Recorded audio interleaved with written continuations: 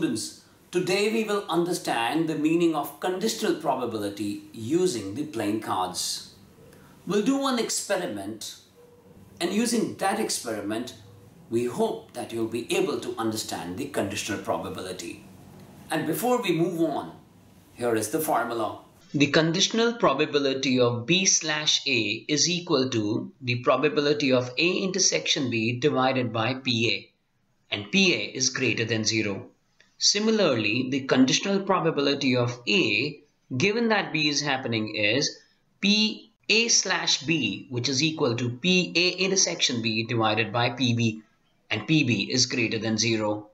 So let's go and play the cards. As you all know that there are 26 black cards and there are 26 red cards. There are 4 queens. From one deck of cards, we are picking a card. A black card was observed. Find the probability that it's a queen.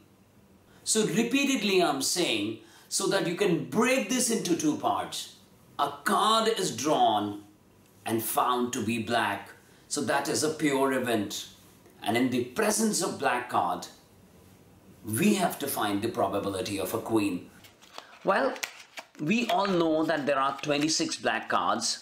So there is a possibility that it will be a black card of queen, or a black card with jack, or a black card with denomination 10.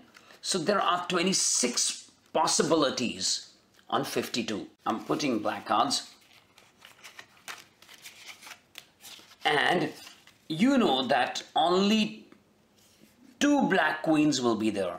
If I divide this into 2 events, black card, what is the probability of a black card? That is 26 by 52. So in the presence of black card, we are finding the probability of a queen. So the intersection that 2 queens are black is 2 over 52. So the probability of getting a queen, given that black card is happening, is 2 over 52 divided by 26 over 52, which is 2 over 26, and hence 1 by 13.